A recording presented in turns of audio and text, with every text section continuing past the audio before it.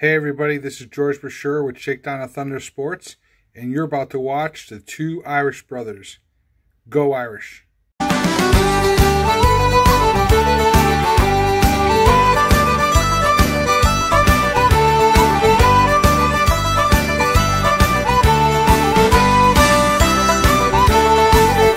How's it going, everyone? I am ND Sean 45. I'm Irish Benjamin 57. And together we are the two Irish brothers. Now we have a lot to talk about here in this video, but first off, something very important that I feel needs to be said.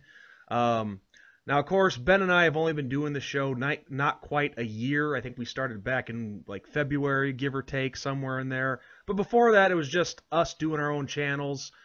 And of course, since we've joined forces, there's been a lot of times where I've had to, restrain myself because there's others involved, not just me, unlike on my own channel. But I gotta say this. After last night, what I saw from a lot of people in the Notre Dame fan base, absolutely pathetic. I mean, all across the board. Ben, I know you saw it too. And let me make something perfectly clear. Ben and I, just like the rest of you guys, were angry and frustrated and pissed off with how things went yesterday against Clemson. That's fair. As fans, we have a right to feel that way.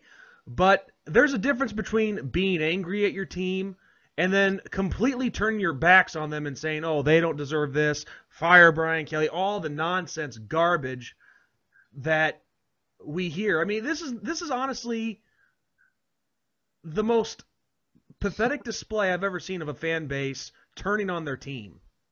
I mean, I've never seen this anywhere else, really. So, and there's a few people, well, not particular people, but like websites I'd love to call out, but I'm not going to do that. So, you know who you are. So, I mean, Ben, I know you were feeling very similar to that. Yeah, it is. It's just a shame that some people have to say and do the things that they say. And I can't imagine going through life being, quote unquote, that miserable, especially when at the end of the day, it is a game. And at the end of the day, these kids and their kids for Notre Dame played their hearts out last night, and people say what they say. I mean, it's a crying shame, and it's sad in my opinion. And I will leave it at that. And like you said, it's nonsense and it's noise. And at the end of the day, we have a result, and with that, we have a lot, as you said, to discuss. Well, all I know is one last thing I would like to say, and then I'll move on from it. But anybody out there watching this, and I don't know how far this video is going to get, but if you call yourself a Notre Dame fan, then you back your team all the way 100%, and that includes the coaches. All right? There's a lot of things that could have been done yesterday from both on the field and from our coaches on the sidelines and the press box. But if you're a true fan, you support this team and you back them. Be angry? Yes. But support them. Don't turn your back on them and start calling for people's heads. That rhetoric is getting ridiculous, and it's becoming cliche and stale. So you're either a true fan or you're not. And if you're not a true fan, get the hell off the bandwagon. And I'm talking mostly to all you people, think Nebraska 2000 and Georgia 2017 who sell out the team but then still complain. And for those of you who say I have no right to judge, I'm a true fan of this team and I support them 100% and back them all the way. So yeah, I do have a right. I will call out the phonies, and I'm not afraid to do so. And let me tell you something, and Ben can contest, or not contest, but he can confirm this. I'm being nice right now. So, yep. All right. So enough of dealing with the with all those losers. Let's get right to the point. So, we make the ACC championship game with a rematch against Clemson. And, yeah, it did not go the way that we wanted it to go, Ben. And that's putting it lightly. Yeah. It is a very disappointing outcome for the Fighting Irish. The better team obviously won yesterday, or yesterday evening, I should say. But there is always room for improvement. There is always chances at redemption, if you will, and there is always brighter days ahead. Yeah, I mean, our good friend George Bashura, he said it the best. He made a post or a tweet. I think it was both a post and a tweet, all over the place. But he said, "You guys ever had a bad day at your job? Well, it's no different in college football. These guys had a bad day, and I just, they picked the wrong day to have it. But look, I'm just gonna get to the brunt of it. There's not much to say here, really. I mean, Clemson." They were ready for us this time. They had our number, and they went out of there and took care of business. And, what Kirk Herbstreit said about them having a chip on their shoulder, they had it. And, look, I'm not going to badmouth us. I'm not going to, be like the haters, but I am going to tell the truth. We didn't have that chip on our shoulder like we thought we would. And we should have had a chip on our shoulder, because you still have everybody telling us that, oh, what we've done this year is a fluke. We don't belong here. We don't belong there. We're not going to stand a chance against this team or that team, and all that same nonsense we always hear. We didn't show it yesterday. I'm going to be completely honest with you. I'm sure there was a game plan put in place yesterday, but I don't know what the hell it was. I don't know what the hell we were doing out there on that field. Yeah, no. I mean, whatever game plan it was not executed the way that I think they intended it for. And like you said, the chip on the shoulder was on Clemson's, not Notre Dame's, big time. And, I think Trevor Lawrence had a very, very big chip on his shoulder after what went down in November, him not getting to play, fans getting in his face when they rushed the field, all that kind of stuff. And it adds up. And we heard it from one of their linebackers, too. He said, we're tired of hearing about Notre Dame. We're tired of hearing all this noise and stuff. We're out there to prove ourselves. And Clemson came out and proved to themselves, that's for sure. And the hats are off to Clemson. I mean, they played amazing. Absolutely. And, they deserved that championship. They're sixth in a row, and that's saying something, too. Anytime you can go and say that a team – no matter what conference they're in, wins 6 straight championships in said conference, that's a very, very impressive team. So Clemson deserves all the credit in the world. We wish them luck in their future endeavors. But, switching back full circle to Notre Dame, game plan was not executed at all. No, it wasn't. And for the record, let me just add, we could, we'll get to this later, but we could be a part of their future endeavors in the very near future. But yeah, we'll cross that bridge when we get there. Like I said, it was hard to tell what the game plan was. We looked lost. I mean, I will say this, through that first quarter, we looked pretty decent on both sides of the ball. But after that, it just all seemed to we just seemed to completely tank. To just we couldn't get in sync. We couldn't make anything happen. I know you were probably wanting to say this first, but I'm just going to go ahead and say it so we can get started talking about it. But Tommy Rees up in the booth calling the plays. He in particular needs to get more aggressive with the play calling. Well, yeah, I mean, go ahead. I was gonna say he has this, and it's not only been him. I can't say it's only been Tommy Rees, but he's continued that trend of it. This play calling of trying something, and this is probably an exaggeration, but this is just the best way I can explain it. He's fallen into that trend of trying something 9 straight times, and if it doesn't work those 9 straight times, he tries the 10th time and hopes it works then.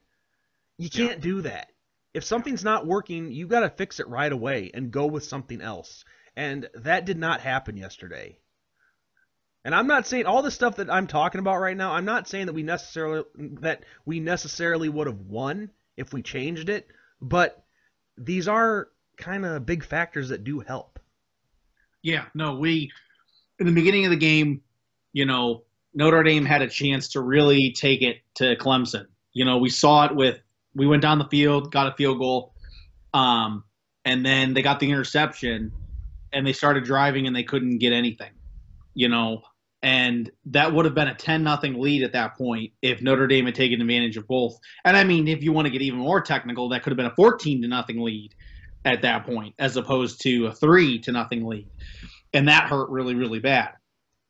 But then Clemson righted their ship, as usual, as a championship team does, and they made their necessary adjustments. And then they started really hammering away at Notre Dame. And our defense made the adjustments that they needed throughout the game. The offense did not make adjustments to the situation at hand. And I don't like blaming coaches and staff for said problems. But when you see that Clemson's blitzing, do you think it is a good idea to throw a deep ball? I mean, if all the blitzes are getting to you and the deep balls aren't working, then why not a swing pass or a screen? I mean, I'm not saying like I'm the greatest problem solver of all time when it comes to football, but that's just kind of football 101. Yeah, I mean, no, we're not coaches. If we were coaches, we'd be doing it. So I don't know. I don't know if it's Tommy Rees just still trying to figure everything out. I mean, he's young. He's very inexperienced. And on the flip side, okay, then that's on Ian Book. I mean, if Ian Book doesn't like what he's seeing, okay, audible out and say, okay, well, I see this. I don't like this. Let's make an adjustment at the line. Trevor Lawrence does it. I mean, I don't know Alabama's quarterback's name, but he does Mac it. Jones. I mean, I don't see that. And the defense made their adjustments. The offense was just stagnant and putrid throughout that game last night. I mean, it was not the same offense that we saw in November. Let's just say that. And what boggles my mind, and I saw other people talking about it, where's Lindsey? Where's Jordan Johnson? I mean, why aren't these guys on the field? What's going on? I mean, you see this guy for Clemson, number 6, make that spectacular catch, okay, and then you realize that dude is a youngin'. I mean, he's not even a junior or a senior making these plays. This is a guy that's still a very, very young player in his career. Where's our guys then? I mean, it's mind-boggling, and then you wonder why these kinds of things happen. I don't understand it. And I get that the Clark Lee thing was maybe a distraction. And, I will admit somebody messaged me and said that that's a lame excuse and it happens everywhere. And I agree, I mean, focus at the task at hand. And they said that Clark Lee is with them until the end of the season, however long the season is, whether it's they get in the playoffs and win the first game and then don't win the second, or whether they get to the national title and play 2 extra. Clark Lee's with them. So, I mean, I don't know. I really don't know. It's frustrating as a fan. Yeah, I thought the same thing too with Clark Lee, and whether a distraction makes a difference or not. I don't know. I mean, yeah, I guess sometimes it could, but still, though, whether one of your coaches is on the way out, I mean, that should be even more motivation for you to play harder for him and not, just let that be the reason why you didn't play well. I mean, right. that's really the bottom line of what it comes down to is we didn't play well at all yesterday. We really didn't. I mean, of course, the only real bright spot of the game was Chris Tyree scoring the touchdown in the fourth quarter, and the nice start that we had to the game, along with the Kyle Hamilton interception. But I guess one positive that you did point out already is the defense. They did make their adjustments. But it's still hard to call that a good performance, though. I mean, we couldn't stop the Tigers. I mean, it was the Tigers' day yesterday, not ours. And they get all the props in the world. But breaking this game down, which, I mean, how much is there really to do? I mean, they shut us down in the running game. They really got the pressure put on Ian Book, these are two problems that I saw yesterday with the offense that, and even my brother was able to see this too. But one of the biggest problems yesterday was Ian Book. He had happy feet the whole game. He was not comfortable at all. Yeah. And you could say, oh well, a quarterback with happy feet, you could put it all on him. But why does he? But then when you look at it, why does he have happy feet? You look at the replays downfield. Our receivers are not able to get any separation from the defender. And again, I'm not taking anything away from the Tigers' secondary or saying that they're not good, but as a wide receiver, you have to get separation to give your quarterback a chance to throw the ball. Now, granted, too, there were times where Ian should have just thrown it away if it wasn't there, and he didn't do it. But all I'm saying is those two problems correlate with one another. So they got to figure this out before the trip to Arlington. Yeah. I mean, offensive line play was not the same offensive line play that we saw in November. Now, I will say Kyron Williams continues to be an amazing blocking running back. There was a play last night in the game, and I almost tweeted about it. I mean, the game was over at that point, but there was a blitz, and I mean, Kyron Williams leveled the linebacker that was blitzing. I mean, he laid his ass out. Nobody's talking about it, but I'll bring it up, and that just continues to impress me. But there's a bright spot. But yes, I mean, there was the reason that Ian Book has happy feet, he has no line. None. The line was non-existent last night. There was constant pressure. There was constant players breathing down his neck. When you have no separation, you can't throw the ball. You got to take the sack. You got to try to throw the ball away. I mean, Ian Book's not Brett Favre. He's not just going to throw it up and hope his receiver comes down with it. He's going to, run around and try to make something out of nothing. And we saw it all game last night. And usually, he finds a way out with that. But even that wasn't working last night, the whole scramble drill and all that. It just, like I said so many times already, Clemson was locked on and, they had us figured out. They had us figured out. And, but I will say this, though. Despite how ugly yesterday was, the fact that we got there after hearing for years that, if Notre Dame was in a conference, that we'd never get past 500, we'd never, have any success. We proved a lot of people wrong on that alone. Now, I know winning the game is what you need to do. That's the icing on the cake right there. That's what puts you over the top. We didn't do that. But still, though, we did get there, and you can't say that doesn't mean anything. Right. Yeah, no, and the people that are taking legit shots at Notre Dame are the ones that have a team that went 500 in their conference and didn't even make the conference championship. So it is what it is. I mean, yes, we've heard for years and years and years that if Notre Dame plays in the conference, they're not going to be able to compete. And the first year that Notre Dame's in the ACC, they challenge Clemson for the title, and they become that new bully. So,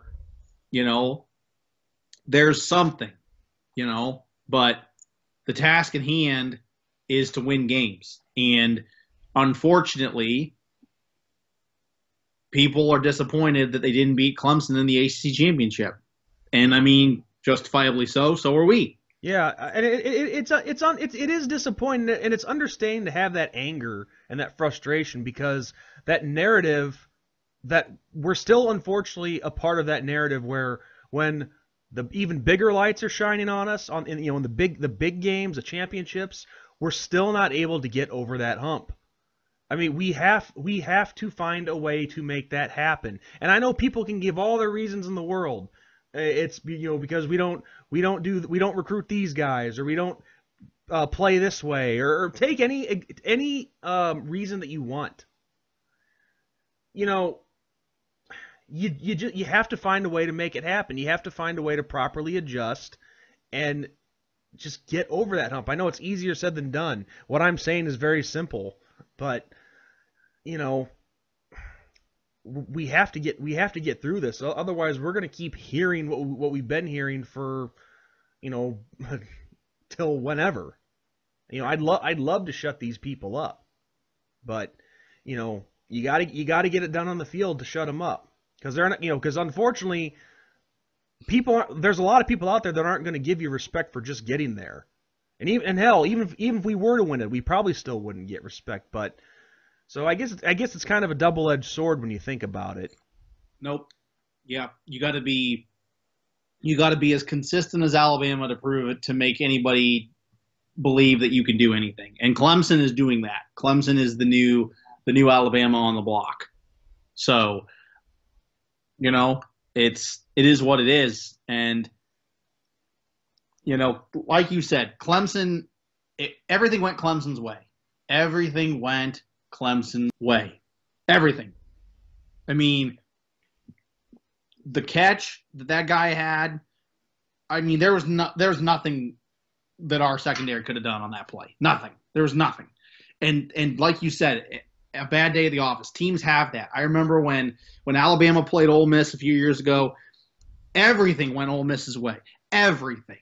Is it because Alabama is overrated and Alabama is just garbage? No, it was not Alabama's day. I mean, it is what it is. Teams have that happen to them. I mean, Clemson lost to Syracuse. Everything went Syracuse's way that day that Syracuse upset Clemson. I mean, it is what it is. It happens. Unfortunately, this time it happened on the biggest stage other than a national title that you can be on. Yeah. So, I mean, and I'm sorry. Go ahead. I at the end of the day, I don't know what to say. All I can say is that, you know, I back the team 100%. I'm never going to give up on them. I'm always going to think that they can beat whoever they're playing. I will never say that Notre Dame is going to lose a game, ever. Never, ever. Because if I was playing for Notre Dame, if I was a legit player or a legit coach at Notre Dame, I would always believe that we can beat whoever we're playing. Period. End of story. And if you call yourself a fan, and a true fan at that, that is how you think. Yeah. I'm not saying that people can't be angry over what happened yesterday, but, you know, a game like this, you know, when the team and the coaches just, you know, had a rough one, they got beat badly, they weren't feeling the best. This is where, as a fan, you have to be there for your team, because these are the times where they need you in their corner the most. It's like, do you have your back, or do you have their back, or are you just going to turn your back on them and, you know, show your true colors of the piece of crap that you are? No, I think you'd want to have your team's back if you're a true fan. Be disappointed, be angry, but have your team's back. Yeah, and it comes back to bandwagoning. Yeah. I mean, you can be a bandwagoner even if the team goes 10-1. I mean, you know, the team goes 10-1, people are like, well, how can you be a bandwagoner? They're still really good. Okay, you turn your back on them with that one loss. I mean, that's the definition. Well, and the one thing that I've heard a lot in the last 24 hours, and even long before this, people all in our fan base saying, fire Brian Kelly, fire Brian Kelly. Okay, first off, who out there is available right now that you can get that's better? And two, you guys all loved him when he won the first 10 games. You didn't say shit about it then, but oh, we lose one game, now it's kick out everybody, clean house, and all that garbage. So I'm not trying to go back to our fan base and the crappy people in it, but the two-faced people that we have in our fan base that are so ready to just quit and give up, and it's unbelievable. But I shouldn't even have went there, because I'm going to go on. I am going to end up going on a rant on that, and I don't want to do that. But I will address one thing that I hadn't covered yet.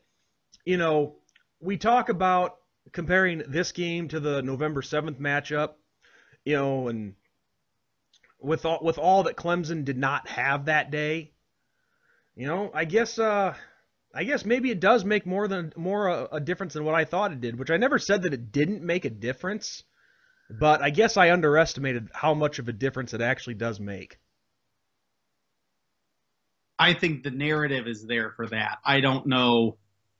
I don't know if it makes the difference as much as I think other people are willing to say it does. Clemson was definitely the hungrier team yesterday. I mean, that to me is the game changer in that game. I mean, Clemson wanted it more than Notre Dame. And it's hard to say that as a fan, but they did. And Notre Dame wanted it, in my opinion, more than Clemson did in November. They were tired of hearing it. They were tired of hearing about Clemson. They were tired of hearing that they weren't good enough to compete. They were tired of hearing, what does Notre Dame do in the big game? They lay an egg and all of that. I think Notre Dame came into yesterday's game too confident. I really do. I think that they thought that they could get by with some of the things that they did yesterday, and you can't do that against a team like Clemson. You can't. You can do that against a team like North Carolina. You can do that against a team like Syracuse. You can do that against a team like Boston College. But UNC and Clemson, or Clemson and Boston College, are two totally different levels. I'm sorry. I mean, and Clemson showed it yesterday. Yeah, and I'll tell you this, I still stand by the fact that to just guarantee that we were going to lose yesterday just because Lawrence was back and Skalski was back, that's still wrong, because George said it the best. You can beat any team on any given day with or without all their guys. Yeah. So it's just ridiculous to say, to just guarantee a game is a loss just because one guy's back, or in this case a couple guys are back, and so on. But what more can you say about yesterday? We just were outplayed and outmatched, and we were humbled. Yeah, I think this is a big learning experience right now. This is now the second time that this Clemson team has embarrassed you, not only in a game but in a national spotlight game. Okay, so you get a chance to right all these wrongs. Okay, you can either fight to your heart's content and come close, or you can get blown out. And yesterday they got blown out. And like I said, you have a chance at redemption. And it's the same applies for that. You can either fight and fight and fight and either win the game or come close, or you can get blown out. And you know what'll happen if they get blown out a second time. Yeah. That's actually a perfect transition into the next topic here of this video. And drum roll, please. Cue the haters. Cue the haters in both the non-Notre Dame community and in the Notre Dame fan base who love to hate on this team. Basically the ones who are like Randy Quaid's character from Major League 2, who constantly look for the negative. Cue all those people. So, Ben, as we know by now, it's the announcement was made several hours ago at this time. We made it. Despite losing yesterday in the ACC championship game, we have made the college football playoff. And we will be taking on Alabama, number 1 ranked seeded Alabama, in the Rose Bowl. However, let me rephrase it: the Rose Bowl in Arlington, Texas. Yes. They moved the site, as we all know. Yes. So here's the thing: we know that noise of what I just described, that noise is going to be there. Oh, Notre Dame doesn't deserve it. They don't deserve to be there. They don't belong. They're going to get blown out again. Well, we'll save the game for the actual preview that we do for it for the Rose Bowl. But the point is, what I'm getting at is we made it, and we have another big chance to redeem ourselves and try to change this narrative of us playing on the grand stage. Yes. Yeah, it is. It is a redemption game against Alabama. And, everybody, like you said, the noise, are going to say that Notre Dame doesn't belong, and, they're just going to blow it again and all that. And we've seen the line. The line is out for this game. It is a 17-point difference between Alabama and Notre Dame, according to pundits and bettors. So there you go. That just shows the quote-unquote disrespect, the quote-unquote narrative. Us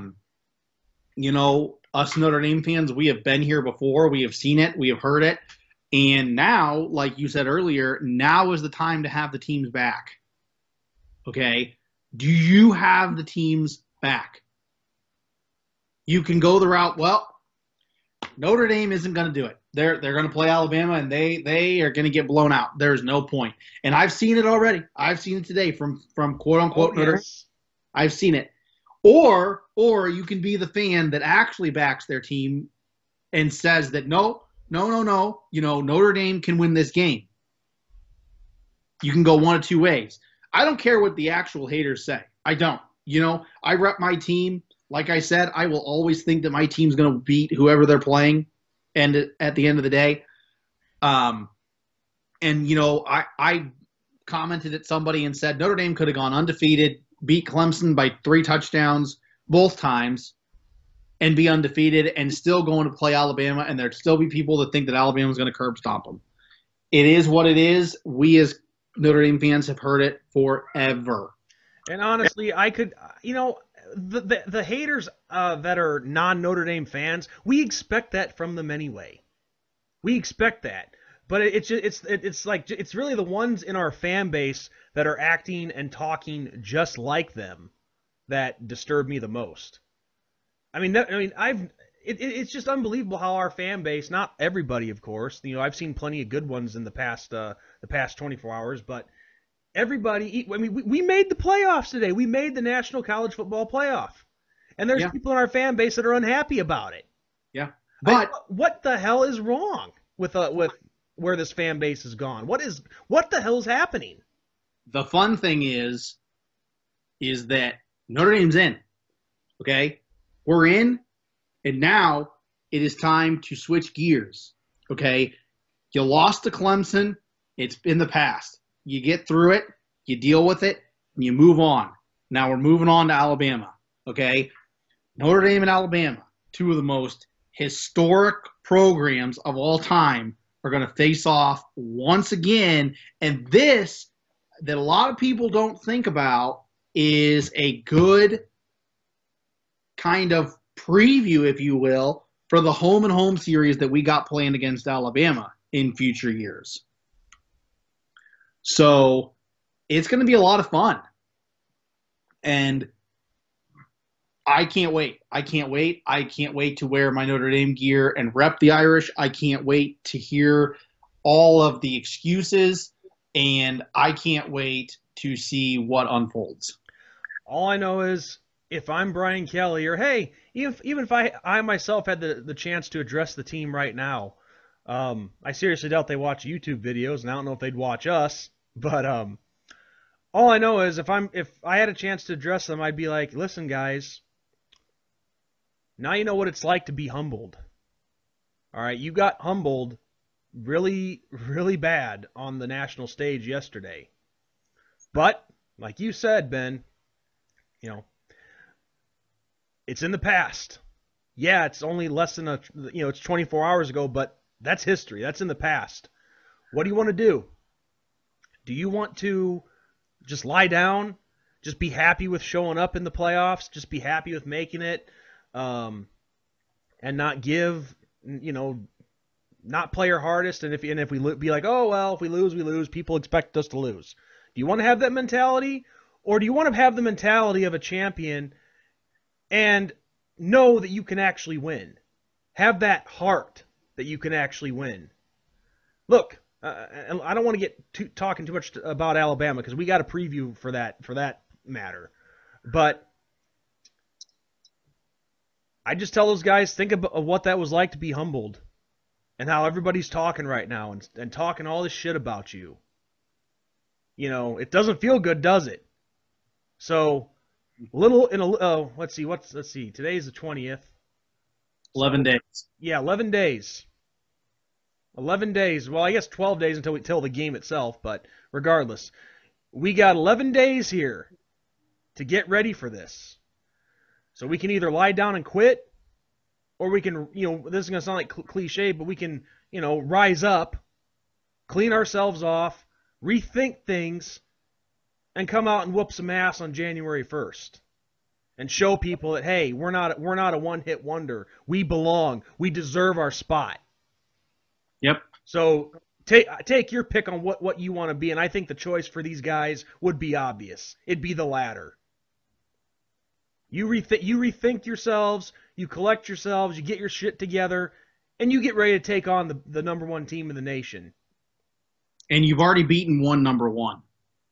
You know you can beat a number one team. You've done it once. Yeah. Twice. And of course, just to address the other two spots, I mean, of course, it was number 1 Alabama. We were in at number 4. And of course, Clemson and Ohio State are going to be playing one another in the Sugar Bowl. Of course, Ben, it wouldn't be right if we didn't talk about this, but I want to get your thoughts first on Ohio State. I mean, what do you think? Should they really be in there? No, Ohio State does not deserve to be in this game at all. There is no reason for them to be in there. They didn't play enough games.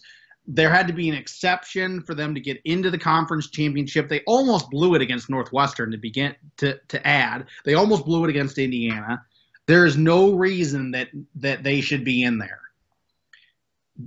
A&M should be in Ohio State's spot. A&M should be. Because, I'm sorry, A&M had one loss coming into today's day, okay? And that one loss was to number 1 Alabama. Number 1 Alabama, okay?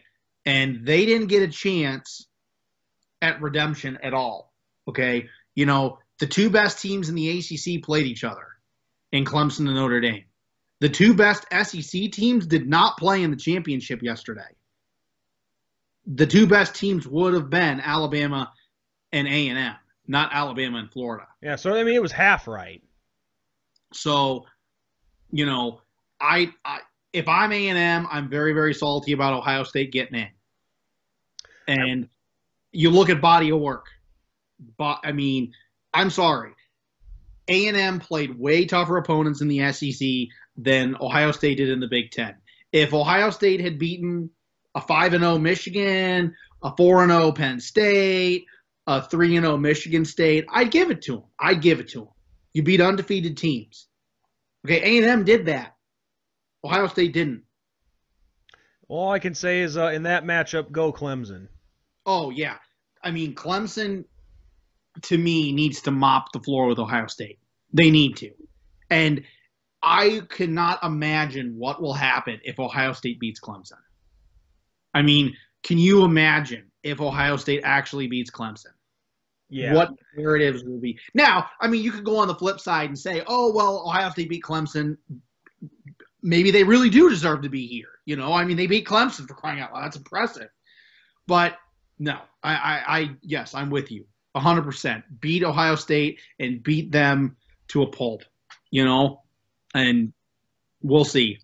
I will give some credit where it's due. Florida, even though I feel it should have been A&M against Alabama, but of course, you gotta win the conference games to make it happen. Florida did give Bama a run for their money last night. I will say that they did. Yeah. They did challenge hard at the end there, and came up short by 6. But yeah, I think everyone gets the point. We've made our point on that. But overall, I think the rest of the NY6 was pretty fair for the most part, except again, Florida. How did they still get a NY6 berth? I don't know. 2 straight losses. I can give you the Alabama loss. I mean, that's the better team. That's the number 1 team. It was expected that Alabama wins that game. But to lose to LSU the way they did, that really hurts them. And I think the only way that they get in to the playoffs or even an NY6 berth is by beating Alabama, and they didn't do that. So it is what I gotta say, I really thought this was the first time we were going to see 2 group of 5 teams in, because I really thought Cincinnati getting the Peach Bowl berth against Georgia, I'm happy for the Bearcats, but I really thought there was going to be some love for the Coastal Carolina Chanticleers. Yeah, it's just the way. Unfortunately, it's the way the cards fell, and we need expansion. I mean, that's all there is. There needs to be 8 teams in the playoffs at least. At the very least, start with 6. See how it goes. Go from there. I mean, and we'll save that for a different video. But yeah, it's sad. I feel really bad for A&M, and I feel really bad for Coastal Carolina and Cincinnati. I mean, they got the short end of the stick this year for sure. Yeah. Well, Ben, I think we covered everything we had to in this video. This has actually been the longest video we've done for a while. We're at 40 minutes right now. So anything else you want to add? I got nothing. All right. So there you have it, folks. The Irish are in the national playoffs. And again, to the Notre Dame Nation, you're either with us or you're against us. Simple as that. And if you're against us, then get the hell out of the fan base. So on that note, this is ND Sean 45. This is Irish Benjamin 57. And on that note, as we always say, good night, God bless, and go Irish. Go Irish!